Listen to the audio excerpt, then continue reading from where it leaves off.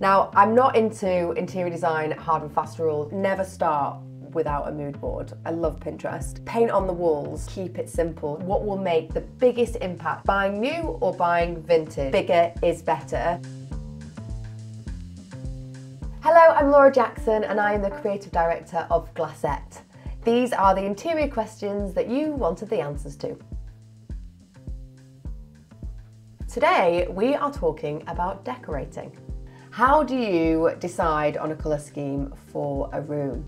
Choosing a colour scheme for a room can actually feel quite overwhelming, and I did a bit of research on this and I came across this amazing blog called The Spruce. Now, I'm not into interior design hard and fast rule, however, they came up with a 60-30-10 rule that actually I think could be applied to a lot of people's decorating decisions. So 60 would be the prominent colour in the room, 30 would be a secondary colour, and 10 would be an accent colour. Now, you can kind of play around with this a little bit, but I do think having a clear scheme where you have got one leading colour is quite important. And you need to think about what room, so is it a hallway or a living room or a bedroom, and then look at the proportions of that room. Is it a small space? Is it a large space? Is it a light space? Is it a dark space? And then think about how you want that room to feel. So if it's a little kitchen and it's not got loads of light in there, you might want to have a really light, bright colour scheme to give it a bit of a lift and make it feel bigger. Or if you've got kind of a cosy little living room snug and you want it to be kind of more of a reading room, then maybe those darker tones. Also think about what colours you love and what colours that you're drawn to. Just because one person likes a dark, cosy, snuggy living room doesn't mean that you're going to like the same. It's like, how do you want that room to make you feel?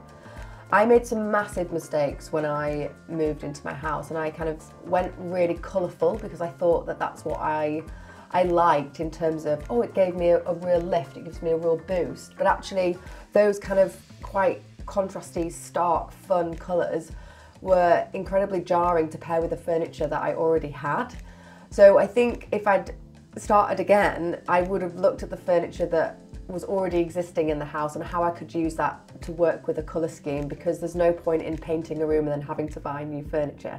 So there's lots of things to take into consideration, but never start without a mood board or an online pin board. I think there are so many colours out there, there's so many options, there's so many ideas, and sometimes you kind of get overawed with other people's ideas and it's hard to know what you like. But I think once you've got everything on a board or everything kind of on a Pinterest board, which I love Pinterest, it makes it a little bit easier. And then you can get some samples in, so paint samples, fabric samples, maybe even some different types of wood. Lay it all out and look at it together in real life. Does this go with this? Can you put it next to your sofa that you've already got? Does that kind of colour work? I think seeing it in real life will give you more of an idea of texture and feeling than if it's online, because colours and kind of pigmentation can get quite distorted. Paint on the walls. So there's some amazing paint companies out there at the moment where you can get big stick-on paint samples and put it on the wall and move it around.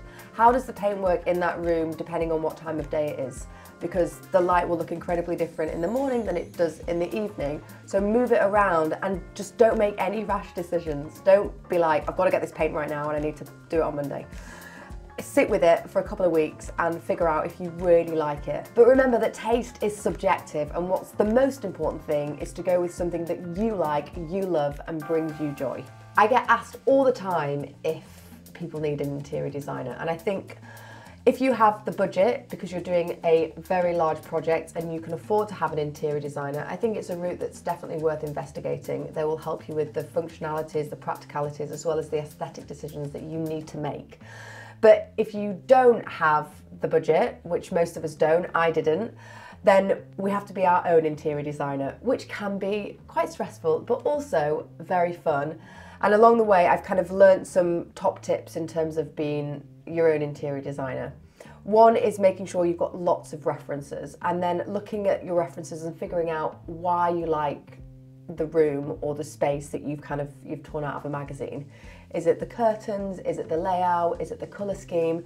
Really getting to kind of asking those granular questions, the whys, to really establish your own interior design style. We never want to replicate anybody else. I think it's about how we can be inspired by other people and turn that into our own idea, and I think that's really fun. You need to think about time frame when it comes to ordering tiles and things like that, so you do want to give yourself as much of a run-up as possible so that you're not missing those deadlines that your builders so desperately need you to stick to. One thing that I really like is Google Images as well, so I will screenshot the item that I like and I'll put it into Google Images and I'll find something similar. I love looking on auction sites and on places like Silenci and Vinteria, eBay, Gumtree, Etsy, and I think what an interior designer will try and get you to do, if you can afford one, is get your personality into that room by creating layers. So that's what you need to do, picking up pieces when you're on your travels, shopping the high street, shopping vintage, and just creating a space that really feels yours.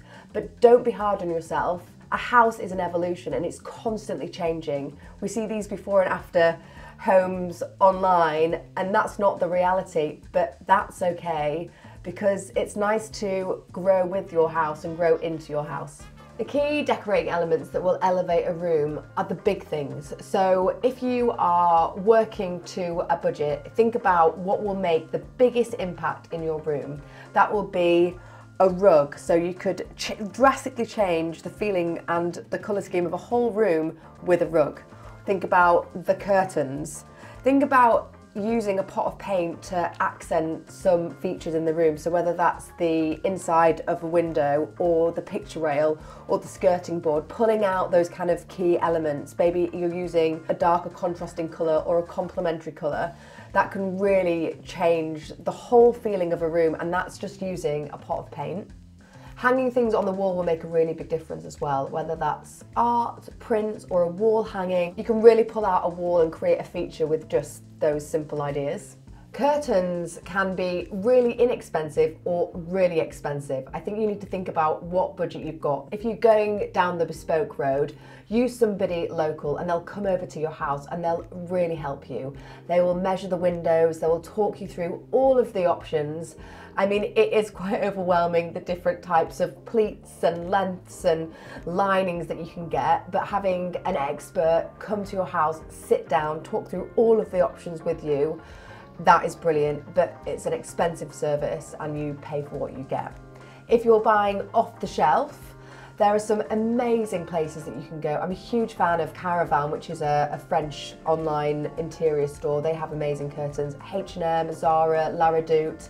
Think about what the curtains are going to be used for and where they're going to be used. So for instance, if you're putting them in a bedroom, you might want to have blackout curtains. If you're putting them downstairs in a room that's quite dark, you want to make sure that the material is quite transparent so you get lots of light. When you're buying high street curtains, which are brilliant, one way to elevate them on an extra level is by the curtain pole. So I would always invest in a really good sturdy curtain pole. Go simple, black metal. Jim Lawrence is my absolute favourite, but I think it takes your high street curtains and just really elevates them into something that looks expensive and chic. It's a tricky one, isn't it, knowing how big or small to go with your rug and what kind of style to go for.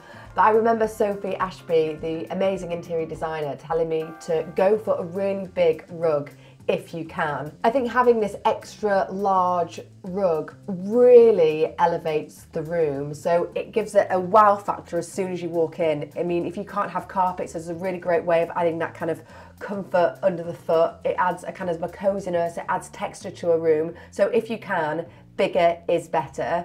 Usually that's a bespoke option, but if it's not, there are some amazing places on the high street to get rugs from. I think it's worth thinking about what kind of texture you want to create in that room. So you're going to go for something that's Moroccan and shaggy, or you're going to go for a jute and a seagrass, or you're going to go for more of a kind of a flat weave in a stripe or a geometric print. You need to kind of think about what kind of style of rug that you want to go for. A rug's a really great way of adding extra personality to your room, but if there's already lots going on, I would say keep it simple. So a stripe, a checkerboard, or just kind of a simple one colour flat weave would probably be your best option. But if you're concerned and you don't know really what option to choose, mood board. Take a picture of how your room already looks and the rug that you want to get, and create a kind of mood board on a Figma or a Keynote or something like that. As the same with all of your interiors, you can go down two routes, buying new or buying vintage. If you're buying vintage, all of the usual places to buy vintage are amazing for rugs, and we sell some